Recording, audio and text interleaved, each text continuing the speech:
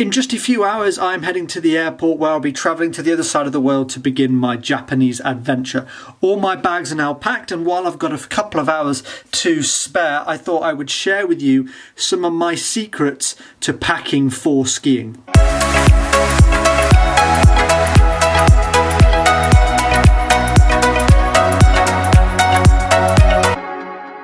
Before I get started, I just want to say that these tips are designed to reduce the stress of ski traveling. Anything that can make the process of leaving your house and arriving at your resort that bit smoother. If you have done some of these before, please let me know if you agree or disagree with them in the comment section below. And if you're going to try them, also let me know how you get on. Let's jump right in. Let's start with what I like to call wearing it. So this jacket here is pretty warm and really good for sort of walking about within the winter climate. And it's just one less thing within your baggage. So if you're looking to reduce the amount of stuff you've got stuffed into your suitcases, there's too much space, one of the easiest things to do is to put some of the stuff on as you're going into the plane and on the coaches. The same thing goes for hats, gloves, and the big heavy walking boots that you're going to need when you're trotting around in the snow. A lot of people don't do this, but it's a smart thing to actually wear your warm clothes as you get into the resort, because after a long day of traveling, the last thing you want to be doing is rushing around trying to find your warm jacket when there's a snowstorm outside. Another secret tip is to load the car up the night before you go. This is especially useful if you have an early morning flight.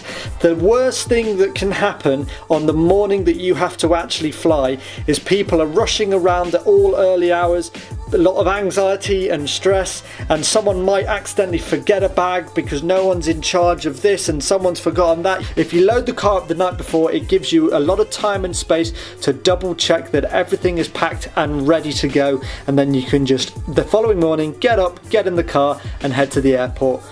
If you don't own your own ski equipment, this next point might not be useful for you now, but will be in the future. So if you own any skis, snowboards or boots, then you have to take advantage of the bag space that comes with it.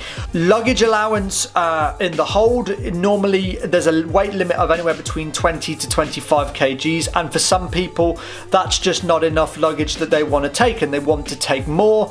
This is where having your own ski equipment comes in very handy, because there's extra space and there's no weight limit on often these things that go in through the hold. Another useful time where having a ski bag comes in handy is when you're actually trying to check the luggage in and you're told that your bag weighs too much. You can just take a couple of bits of clothes out and put them in with the skis.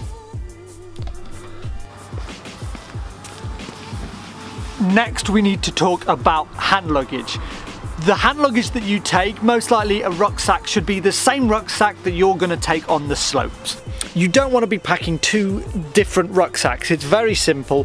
The rucksack that you want to be taking has to be able to withstand the conditions it's going to go through when you're on your skiing holiday, so it most likely might get wet when you take it on the slopes, but also it's got to be able to hold the right amount of stuff that you think you're going to have in it. So if you're going out on the slopes, it might be that you need some avalanche gear, some transceivers, but also you're going to be carrying it through the airport, so it's got to be able to withhold things such as your laptops and cameras and any documentation that you think you might need. Now we're going to get tech savvy. So to save time, stress and paper, the only physical piece of documentation that you should have with you as you're traveling is your passport. Everything else, your boarding passes, your hotel reservations, your car bookings, your ski equipment hire, your confirmation of tuition, can all be found and accessed very easily from your smartphones.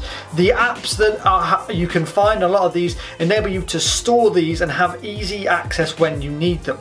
Once you have tried checking into the airport, going through security by scanning your boarding pass with your smartphone, you will realise how much smoother and easier everything will be from now on. For those of you who are older and are very much used to doing things the old-fashioned way with paper, it does take some getting used to. But once you have done it, you will find that everything is worth going digital. My next secret for packing for skiing is to get an extension cable. When I talked about packing in my biggest travel mistakes to avoid video, I mentioned that families fight over cables and chargers all the time. One way to reduce the chance of conflict amongst friends and family when it comes to a skiing holiday is to take a portable charger. Everybody then has enough ports that are English as well. That's always a big factor because people sometimes always forget to take travel adapters. Adding on to that, I will always recommend buying a portable charger. I'm a massive fan of these because they just extend the time that you can stay connected when you need to. They're really easy to get on Amazon and eBay and such things, and it's just a great thing to have when you go traveling. The next packing secret is most likely going to affect the season airs, and that is to take an external hard drive.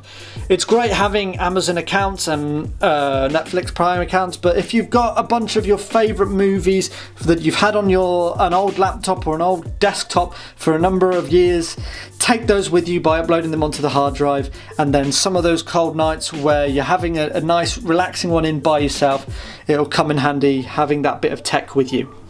And my final secret is about your welfare. It's very important, obviously, to take care of yourself, and that is why you should buy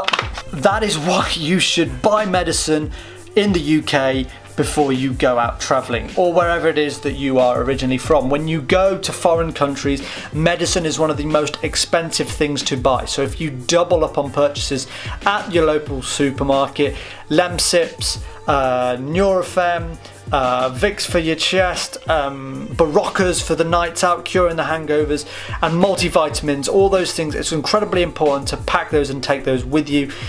Once you've done that, then you will find yourself actually not needing to go to a doctor's for a long time until you run out of stock that you've taken with you. But those are all my secrets that I've shared with you today. I hope you found them very, very useful. If you have done, it would mean the world to me if you can hit the like button in this video and hit the subscribe as well.